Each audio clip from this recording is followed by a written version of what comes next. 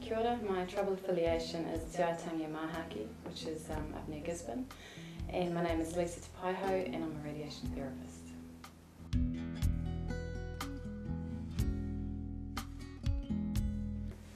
I was at school in my last year and there was an advert in the paper asking for people to put their names forward to become a radiation therapist. The subjects that you needed were the ones I was studying at the time, so I thought that I would apply.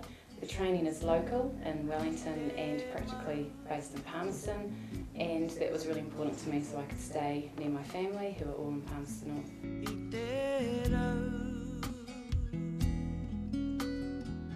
The most exciting thing is being able to help someone. So a patient walks in the door, the doctor tells us what type of cancer they have, and then it's our job to try and give the best treatment that we can to aim to cure the cancer or to ease somebody's symptoms and to give as little side effects as possible. And when we're able to do that, that's really, really exciting.